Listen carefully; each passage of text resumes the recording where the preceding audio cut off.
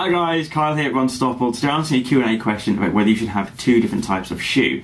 Definitely something I would recommend for two main reasons. First off, you're going to have reduced injury risk. Because of the different shapes of the shoes, you're going to develop the muscles differently between them, so you're not going to get a risk of overuse injury, or certainly a reduced risk at least. The additional benefit though is the cost. Although the initial outlay is a little bit more, because of the longevity increase in the shoe, because of the chance for it to recover in between, you actually save money because the shoes can do an extra 50, 100, 150 maybe miles, depending on how you run. So definitely get two different types of shoe, not just the same shoe in two different pairs, two different colours for instance, but look at maybe something if you use a Brooks, maybe a Glycerin and a Duro or something similar. You want those so they're different types of shoe, so you can then run better, fewer injuries, and save yourself some money long term. So, if you've got any other questions, please give me a shout guys, and I'll see you soon. Take care.